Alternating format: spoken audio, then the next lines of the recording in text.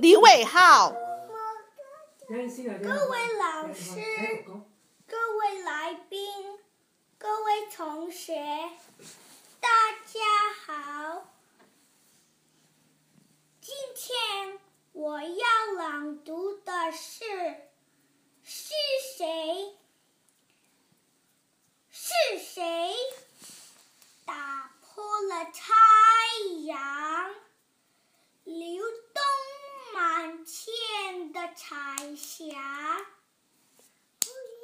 是谁打破了月亮，放出许多扎眼的星星？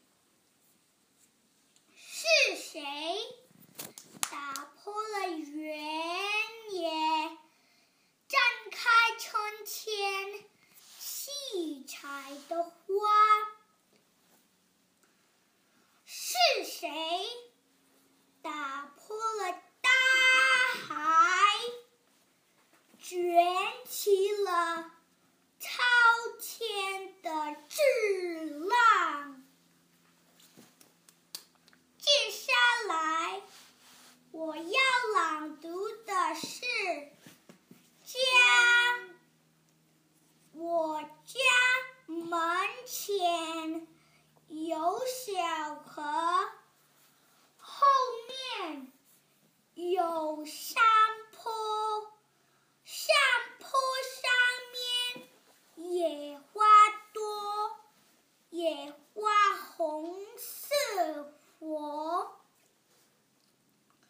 小河里有白鹅，鹅儿戏绿波，戏弄绿波，鹅儿快乐，昂首唱情歌。谢谢大家。